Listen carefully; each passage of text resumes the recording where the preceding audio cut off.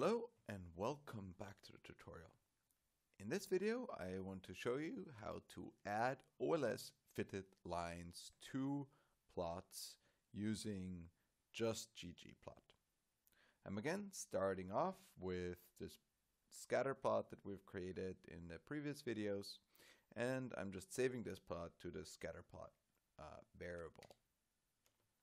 I can now add another layer of an OLS fitted line using the smooth command. I specified a method to be LM linear model here because there are many other methods available to fit the lines.